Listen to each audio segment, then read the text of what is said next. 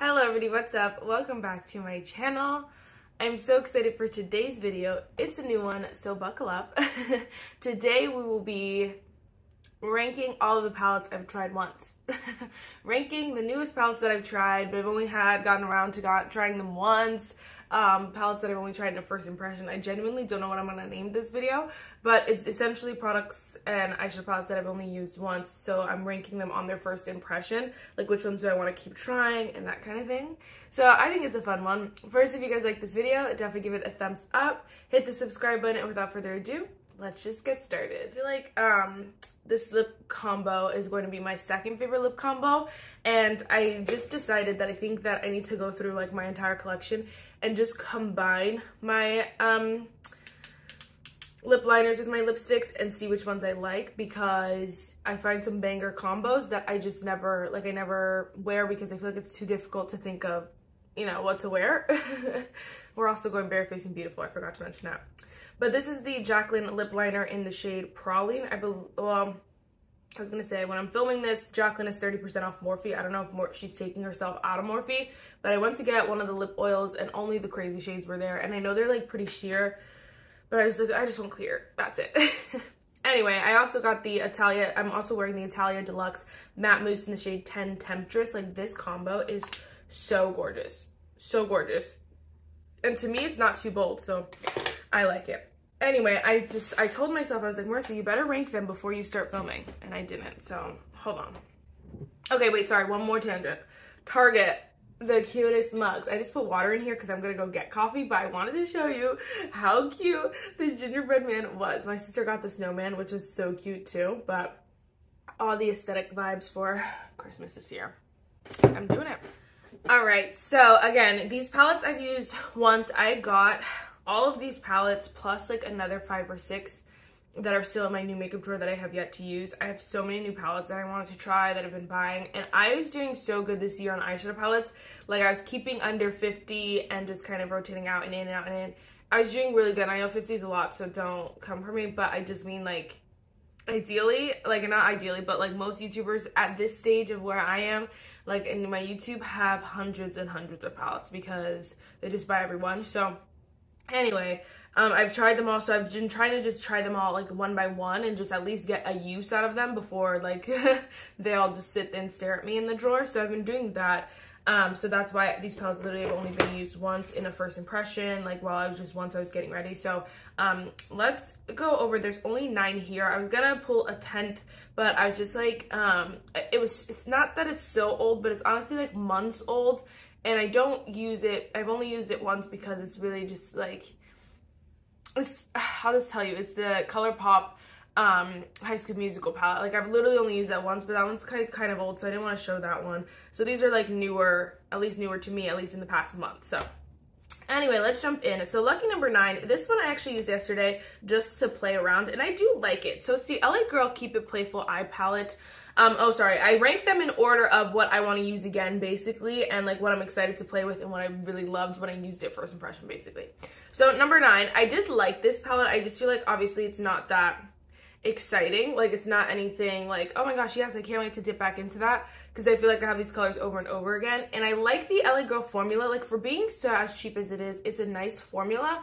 But for me, it's nothing like revolutionary or like, oh my gosh, like you need this. The shade in the middle is definitely the best shimmer, but you could see like all the other shimmers are a lot less chunky, if you will. And so that one obviously has more to it. The shades do blend beautifully. They're really, really nice. It's just one of those basic neutral palettes. So I knew what I was buying when I bought it. So I'm not saying like I shouldn't have bought it or anything like that. I'm just saying I'm not that excited to use it again because I know what it's going to give me. You know what I'm saying? Although, maybe some of these tones, I don't know, could be fun. Like, I like the depth to it. It has your perfect fall tone, so if you're looking for it, it's a great formula and it's super inexpensive. It has some depth to it as well, so that's really nice. So it's really, again, it's personal preference here, but I'm just like not super excited to use it again. The other one is the Alter Ego Shadow Kiss. This one I bought all the Alter Ego palettes just so I had the full collection. I know. But here is this one here. It's mostly shimmers. So the reason why I'm not super excited again is because I know that if I'm going to dip into this, I have to almost reuse another palette with it. I did a look, I believe, with some of the few mattes that are in here, because you could do like, you know, crease or either crease or crease and then outer corner. Sorry, like deepen up the crease in the outer corner and then outer corner. Like you could do that like a thing and then add any of the shimmers or even like 3 of the shimmers. I used a couple of the shimmers, which they're nice, but it's just I feel like it's a more of a companion palette because of the amount of shimmers in it. And I know it's based off a Natasha Denona palette, so I would say the same thing probably about Natasha Denona's palette. Like I'm not a super huge fan of all the shimmers, but I like these tones because I don't have these tones in a lot of other palettes. So when I find the right mattes, which I'll show you another palette that I think will be a good combo palette, I feel like I could use these shimmers with it. But that's why I'm just like not super like inspired or anything like that. It's just like a basic, you know, shimmer palette. But I do love that formula. So good. And then this is the Too Faced Secret Santa palette. I only used it that one time in that secret, in that, in my, what is it called? First impression. Sheesh. But this palette is so cute and I really do want to use it again. I just feel like, again, it's that basic, it's nothing exceptional, like not nothing exceptional, it's nothing unique or anything like that. It's just your basic shades. So I feel like it's a great palette to have, again, on hand because, you know, you just have like your setting, crease, outer corner or crease, whatever. Like you could kind of do the basics with this and it's nice. You don't have to think. And then you have some fun shimmers. You got a nice red. So like it is nice. I'll show you like a little bit of a close-up.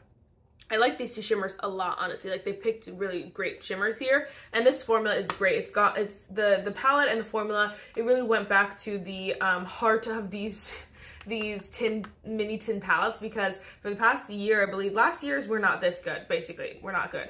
And I like literally like sold it after 1 or 2 uses because I really just wasn't gonna use it. And so. But then you guys know, if you guys remember, if you're OGs, the Tickled Peach and the Hot Butter Rum, like I hit pan in some of those shades. Like, so that's saying a lot. This is going back to that where I feel like I could just use a lot of this palette and use it up, you know what I'm saying? So I really do like it. It smells yummy. It just smells like Christmas, like spice, you know? But, again, like not super, like, yes, I need to use it. It's not immediate, you know? Yes. So lucky number 6 here. So this is the Natasha Denona Retro palette. It's the mini retro here. It's not mini, it's like the bite size. I don't even know what they call them, the baby ones. So it comes with 3 shades. I got it in like a little kit here. It comes with 3 shades. I believe there are 3 shades from the retro palette. If I'm wrong, you know, I don't know. I did notice this year they came out with a 3-panned like ornament kind of thing from Natasha Denona. It was $20 for 3 shades. So I'm assuming that this would retail for $20 if they were selling it, or if they plan on like doing it maybe next year, seeing how it went, you know, in the box, and then maybe doing it next year. I don't know, or if they've done it before and I'm just living under a rock. I'm not sure, but this palette is nice. It's just, you got 3 shades. So it is a nice look. So that's why I feel like I'm more inclined to use it over the last 3, just because I feel like the look is so pretty. Like this is definitely a nice like one you could just wear for like a holiday. You just quick crease, outer corner, lid, and you're good, and it's so gorgeous. So I really do like it, and I don't hate Natasha Denona's formula. I don't think it's all that in a bag of chips, but I like it. So I'm excited to use it again. I really like that shimmer in the middle too. It's so pretty. I'm also excited to use the dupe that I have that's upstairs sitting in the drawer that I have to be used. Alright, so next is the Anastasia Beverly Hills. I think it's called the Nouveau palette. That's what I've just been calling it. Now, I like this palette. I do. I think it's really pretty. My first impression was it was really nice, and I do want to use it again. I can't wait to play with some of these tones. I just feel like it's not... The other ones basically are just better. So I guess this is top 5 technically, but there's only 9, so, you know, it's not that exciting. But... the other ones are just, I want to use more. So this one is nice, and I can't wait to get my hands in it again. Like, the shimmers are beautiful, and the greens are stunning. Like, the peaches are nice. Like, this is one I don't regret. I mean, none of these I regret, but I feel like this one I just can wait to use it, especially because of the peaches, for more springtime. So I feel like the shimmers are really nice. Like, I could wear those shimmers in fall, and even the green and the brown, but like the peaches and the purple, I feel like that's more spring. It's giving spring, and so I feel like I could wait to use this a little bit deeper, in more depth, in a different season. So I do really like this though. I don't regret it, and I'm glad that I impulse purchased it, but I don't use it a lot. And then lucky number 4, like this one was so close, but I cannot wait to play with this. I can't wait to deeper play with the Essence Villains eyeshadow palette. Okay, I used it once, like I said, a million times, but look at this palette. Like, isn't it so delicious? It's definitely like your basic, like, so I was comparing these two because I was gonna see if I wanted to use both of them when I did my look yesterday, but like they're basically similar. Like they definitely, this, you could definitely dupe this one out in this one. Like it has all the same shades, like a deeper brown, an orange, like that kind of stuff. And so you could definitely dupe it out, but this is what is exciting to use and exciting and inspiring is when they have those pops of green, when they have this additional like kind of purpley blue shifts. Those are my favorite kind of like amp up shimmers. I love this color, especially for fall time. I don't know what it is, but it's so stunning to me, and it just has so much fun to it. I think the aesthetic to it is what makes it more exciting, like the scar and like the colors that you're using are Timon and Pumbaa and Mufasa, and you know, like it's so exciting. I cannot wait to dip back into this, and honestly it was close with the top 3, but the other 3 make me really happy. But I love this palette, and Scar was never like, I'm not a huge Disney villains girl. I'm also not a Disney princess girl, really. I just, like if I have to pick one, I can. Same with the villains, but so the Scar palette was just so exciting, and then the whole aesthetic was so exciting when I got it. So I was like, okay, well now I'll love Scar, you know. So that one was so good. But now we're in top 3 here. So lucky number 3, this is the Alter Ego Sahara palette. Now this is more like it, honey. This is all basically all mattes. Like if you see, it's 90% matte, and then you have some shimmers there, like perfection, honestly, stunning. Whoever thought of this was like, well, I guess Natasha and Denona did, but whoever Natasha and their team thought of this is a genius, because I love like a mostly matte palette. So now like what I feel like will be a good combo is like the bottom row here with this palette is gonna be stunning. Like that would be, oh my gosh, like delightful. It's honestly really similar, but like it's, some of those are shimmers and like me and Mino with the mattes. So I feel like it'll be a good combo palette. But honestly, like that's the only way I can use that one really. This one, I feel like I could just do like 100 probably looks with this freaking palette and 100 different combination of palettes and still not get bored because it is so gorgeous. Like, ugh, look how stunning. So I cannot wait to play with this again. I don't know how I've held off, but I cannot wait. Cannot wait. I love that palette. So lucky number 3 there. That one, let me say, so this one is surprising to me. This is not a new palette. All of these are, well, none of these are, some of these are, some of these releases are newer.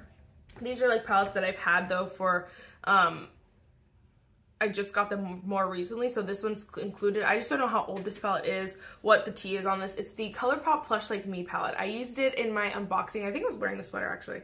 But I wear it in my Colourpop like mystery box unboxings. Y'all. Oh, I didn't even have to use that palette. Guys, look at how scrumptious. Like, honestly, this would match with this lip combo. Oh my gosh, I have to wear this because these colors are so stunning. I love the depth in these, like, delicious, they're more than neutrals, and I'm just obsessed. They have, like, these deeper tones at the bottom, and, like, the shimmers are so pretty. I don't wear shimmers like this, really, but the rest of the shimmers are stunning. Like, everything about this palette is perfection, and I don't know why no one's talking about it. It has a nice size mirror. You guys can see it's huge. So this palette is just stunning, and the packaging is beautiful. I don't know where it's been all my life, but it is so stunning. The formula was smooth, it was creamy, it was amazing. And again, based on first impression, but I cannot wait to keep playing with this. I cannot wait. Like, I want to right now. I want to go upstairs and play, but I got things to do. So yes, there's that one. All right, and if you guys could guess number 1, it was kind of obvious, and this one is definitely just based on, first of all, newness to my collection because this is the newest palette to my collection, but also based on like hype and the brand and everything. Of course, it was the Lunar Beauty 12 Days of Lunar palette is number 1. I cannot wait to dip back into this. I've only used it that one time again. All of these I've only used that one time, so I don't know why I'm specifically saying that certain palettes, but I just wanted to reiterate, this is so delicious. I do think, I haven't decided if I want to switch the shades around. I feel like I could still get my way around, like if I just want to do a neutral look, like the fun pops, but I feel like it's not like cohesive enough. Like I feel like I gotta move I don't know. I gotta move it around. I feel like, but I don't know, because I don't want to forget like what color, but I feel like you guys could see. Jada, Anyway, I'm so excited to dip back into this palette. I used quite a few of these shades. Actually, no, I lied. I swatched them all. What shades did I use? I used two. I think I used the green and maybe that shade or this shade, one of them. And I like as a topper, and it was just such a stunning look. And I cannot wait to dip into this purple either. And like these shimmers, I love Lunar Beauty shimmers. I don't like this black, honestly. I just wish this was a different shade, genuinely. Honestly, I don't think any of those palettes that I just showed you had a black. Actually, maybe the Alter Egos, both of those did, but that's what I think throws me off. I also keep thinking that the pan is missing because the palette's black, and so I'm like, oh my gosh, and I'm like, oh wait, that's the shadow. So I don't know, but I cannot wait to dip back into this. Again, the formula is superb. That was lucky number 1. Yes. All right, guys, that was it. It's just a quick and easy, like, simple video. I just wanted to talk about these newer eyeshadow palettes, get your feedback on what you guys want to see in videos. I know you guys love drugstore videos, so maybe the LA Girl one, but I know you guys love Lunar Beauty, you know, so there's so many options of what, like, you know, you guys want to see. Again, I have a whole stack of palettes that I haven't tried at all still. I know, it's crazy, but again, let me know what you guys want to see. This is what I want to play with, so let me know what you guys are feeling. And yes, that is it for this video, and I'll see you in the next one. Bye, guys.